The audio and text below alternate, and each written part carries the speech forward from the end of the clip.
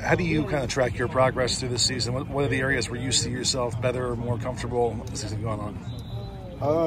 I'd probably say the first thing is just getting more comfortable with this game and just knowing what I have, being able to react faster and just worry about making the play instead of worrying about what I got to do. What's it meant to you to have the coach's confidence that they've kind of stuck with you through the whole thing, through that learning process, learning curve? Yeah, it makes me feel good. It makes me feel like they got a lot of trust in me, and it goes both ways because I got a lot of trust in them. And yeah, just allow me to get experience is just something that's really helped me improve. And just being able to get these reps and just improve consistently. So it's helped a lot. When you're going through some of these early career learning curves and you make some mistakes, how do you kind of process those as learning opportunities and not letting them kind of get you down or shake your confidence going forward? I just try to stay level-headed and know that it's all part of the process. It's gonna be goods and bads. Like I mean, just it relates to kind of out here in practice. Like there's stuff that I've messed up on over and over and over and over and over again, and then one practice finally clicks and it just stays, and you never mess up on it again. And so it's just that applies to everything. Did it feel like last week was kind of like the game where it clicked for you? I wouldn't just say just last week. I mean, I'm just slowly getting more and more comfortable with it. There's a game, I don't know if you remember, there's a play, I think it was against Arizona, when running back took a drop in the middle, and I think you were there, kind of got, only went for a couple yards, but kind of got, ran over a little bit. We know you're a guy that loves to hit. I mean, that play just kind of, when guys pop you a little bit, so spark a little bit of fire in you? Yeah, stuff like that definitely sparks a little bit of fire in you and makes you want to get up and come harder. But yeah, I got a lot of things that motivate me. So not just that, but a lot of other things.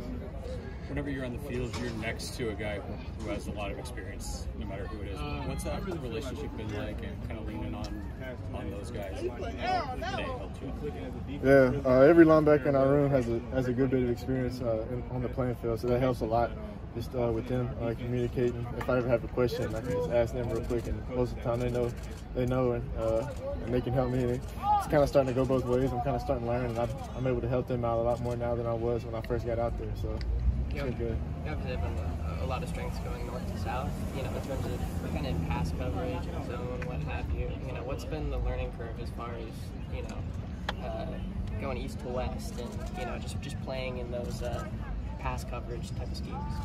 I'd say the biggest thing for me that I feel like I'm noticing myself getting a little bit better at is just getting a pass or run read. Like as soon as the ball snaps, being able to identify like the lineman popping straight up, and just over time reps, I'm just getting more familiar with if they're going to pass on this play or throw on this play, so I can just break faster.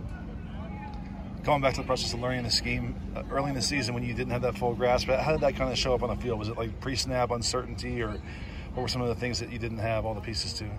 I'd probably just say, instincts, because I try to play full speed, and that's one of my best things, just my instincts. And when I try to play a little bit hesitant and make sure I'm doing the right thing, your instincts aren't as quick. So I think that's where it kind of conflicts. Let's do one more. What'd you think of the atmosphere in Notre Dame?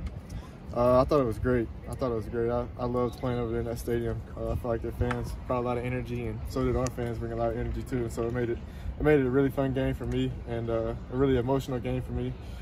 And so yeah, I had a lot of passion. I try to show it in the game. Thanks, Tackett.